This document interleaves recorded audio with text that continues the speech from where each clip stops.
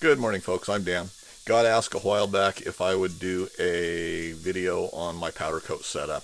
It's nothing spectacular. I run an Eastwood powder coat gun. I've already sandblasted some parts, and I've got a few Atlas parts. Here's what I've got. So I went ahead and sandblasted them, masked them off, and I'll kind of explain that a little bit.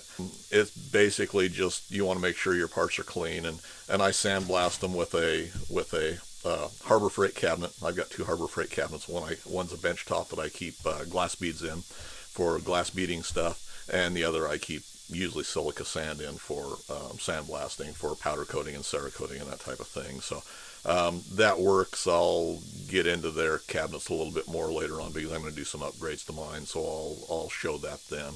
The cabinets work. They're nothing spectacular, and they're a good place to start to have a decent sandblast cabinet. So anyway, I'll get you down here, show you these parts that I've got cleaned up, and we'll go from there.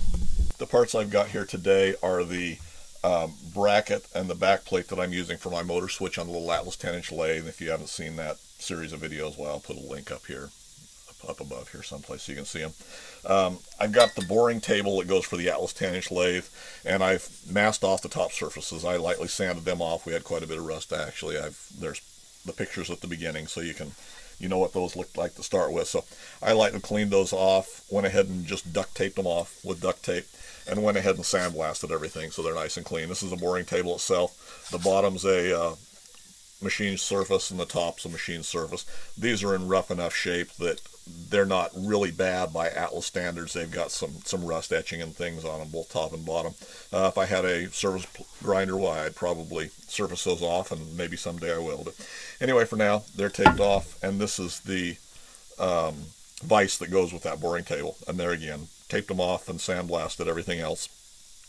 So what I do to mount them up is, if they've got threaded holes, well, I'll normally put a bolt. That gives you a little bit of ground, and then I'll just affix a tie wire to them so I can hang them. And the main thing you want to be concerned about is getting a good ground on them. And I just use tie wire. It's just plain old cheap tie wire. So you just want to tie them off to where you get a good ground on them. And let's try this again here.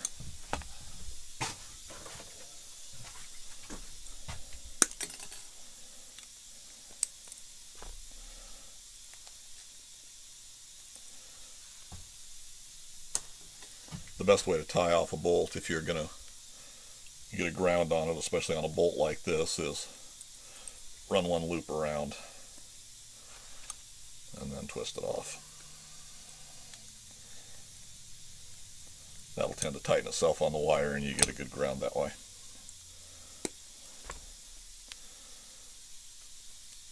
So there, I can hang it both to powder coat it and to hang it in the oven. Stuff like this, no threaded hole. Easiest to coat them, of course, on top. There's a little ridge in the bottom, but that's hidden. It doesn't really matter. A lot of times just run you a loop through the bottom, and there you've got a good way to hang that. There again, the bracket, I just ran a wire through and hung it. Stuff like that, sometimes you have trouble getting a good ground on them, especially if you've used your wires a couple of times and they're already got powder built up on them. But you can clean that off, and there again, tie wire's cheap. You just hang a new one on there and move forward, twist them off. They'll tell you with the powder coat stuff to preheat your oven. That's a good idea, and I will start my oven here in a minute. I use the same oven that I built the Cerakote stuff in. I'll give a quick picture of that. But a standard toaster oven or a regular kitchen oven, as long as you're not using it to cook in, works real well for that. But if you preheat them while the temperature stabilizes, if you just start your oven from cold, a lot of times they'll run full blast until they get up to your preset temperature. So you're actually overheating the parts real quick. If you're going for a 350-degree bake on them, when you preheat it, why, it'll shoot up to 400 or 500 degrees because the elements come on full blast until they get close to the proper set temperature. So go ahead and preheat your oven so that they're pretty close to the temperature you want them when you put your parts in. It's not a bad idea to go ahead and hang your parts in the oven and bake them for 15 or 20 minutes. It just clears any moisture out of them and makes sure they're ready to accept powder a little bit better. it's cold here today, or it's cool here today still, it wouldn't be a bad idea to do that, but I'm not going to worry about it. I'm just going to go ahead. I've already got them sandblasted off. They're cleaned up, and I'm just going to go ahead and powder coat them, and then we'll hang them in the oven and bake them. Okay, here's my powder coat setup. Standard Eastwood dual voltage gun, and then their spray setup. Got a ground wire runoff. I run an extension wire when I've got it set up this way over to my little rack that's got everything hanging on it. One power cord plugs into 110. This is a dual voltage gun, so high and low, and I normally run this on high. Sometimes if you need low, you can run it on the low setting and get back into crevices a little bit better.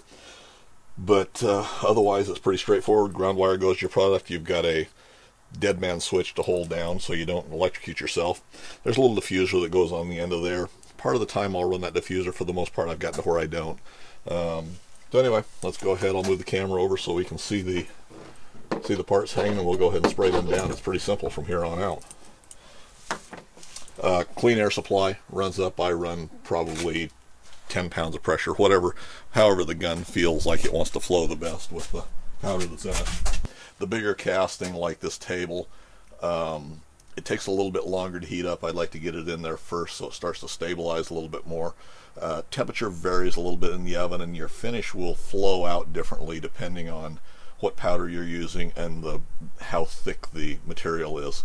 It tends to take a little bit longer to get flow out on these bigger castings.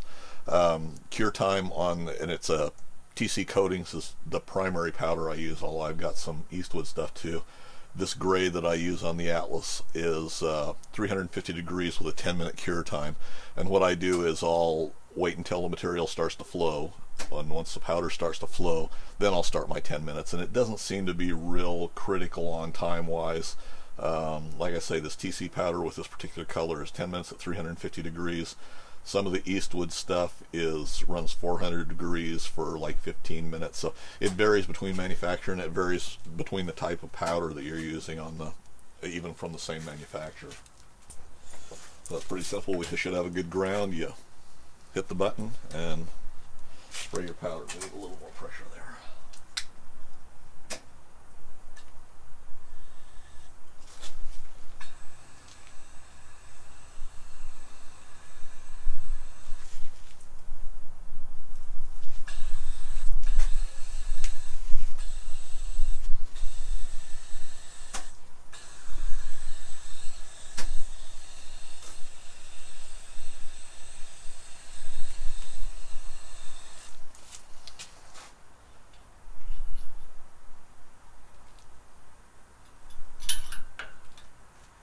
Mainly to get these bottom edges that aren't gonna be outer edges.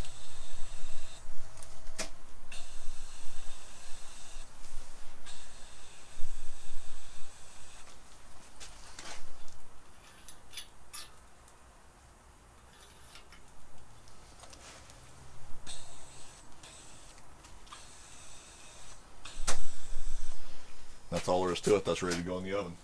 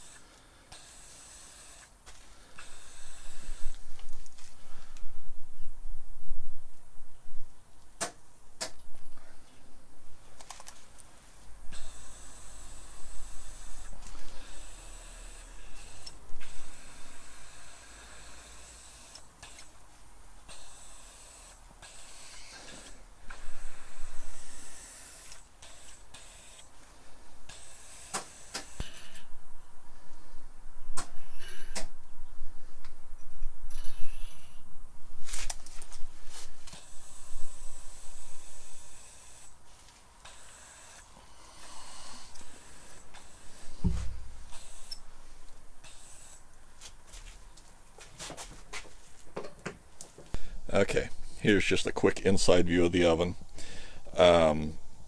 We're at we've had the door open and closed. It had stabilized about 300 to 352 degrees, and now with me having the door open and closed, and now me having it open as I loaded it, why it's dropped off. We're down to 310 degrees, so nothing started to flow out yet. This the big casting's probably already been in there for about 5 minutes, 5 to 10 minutes, and it hasn't brought up enough temperature yet to stabilize. So we'll let that we'll let it come back up to about 350, and then we'll start watching it.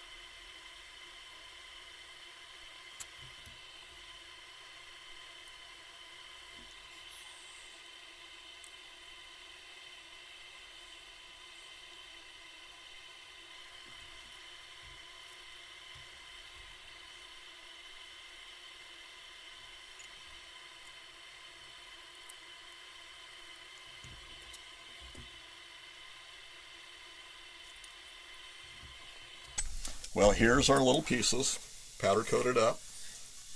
You know, it got casting defects and things like that, but that was normal with them. I didn't bother to tape off the bottom. I lightly sandblasted that just when I hit it. I had taped these off, all the surfaces that were not to be powder coated and not to be sandblasted, basically. I went ahead and taped them off with duct tape, which was this top surface, this bottom surface, these two edges, because this is keyed to go in the table, to set down in the table. And we've got a little powder built up on it now, so it's tight there, but that's fine, that'll clean off. This front face, and the jaws, I'll clean these jaws up a little bit more there.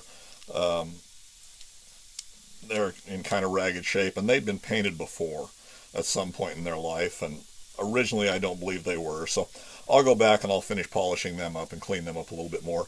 But then this surface and this surface were not painted. When I do those, I went ahead and duct taped them, and then before I put them in the powder coat oven, I peeled that duct tape off of there. I didn't show that, but I do peel that duct tape off before I go ahead and put it in the oven. Another way to do it is heat resistant tape, and I don't remember, it's a silicone based tape, I believe, that's good for 400 or 500 degrees, something like that. I've used it a little bit in the past. I don't do a whole lot to where I really feel it's necessary.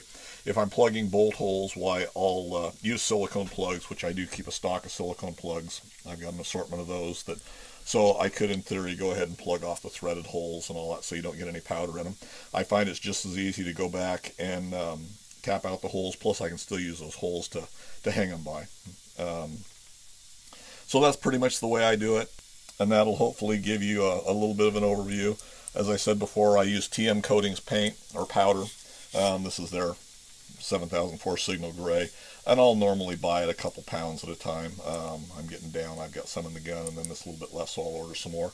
They ship in a plastic bag, which is kind of a pain in the rear. I've gotten where I transfer them over into a mason jar with a ring on it, and as I come up with these are just the tops out of a, well, these were out of eggnog cartons from Christmas time. I take and wash those off, cut them up, and let them dry. Just cut our circle out, and it makes a real nice pour spout. You can peel the top off, dump in what you need, and they're fairly well sealed. So that's the way I store my powder. They say to keep them clean and dry. Anyway, it's not a hard process, just it's not really expensive to set up.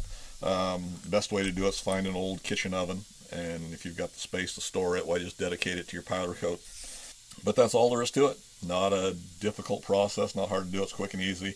It's pretty clean compared to using a spray gun or bomb cans to paint stuff. Still, on bigger projects, I've gotten to where I will use just spray cans if it's not enough to justify mixing paint up and putting it in a gun. But for the smaller stuff, I've gotten to where I powder coat it real quick, real easy, and no fuss, no muss. So anyway, hopefully that'll give you a few ideas, and if you find these videos helpful, why, I'd appreciate it if you'd hit that subscribe button. If you hit the bell notification, you'll know when I put out a new video. And if you like these videos, go ahead and give me a thumbs up, and any comments or suggestions, leave them in the comment section for me below. Thanks for taking the time to watch.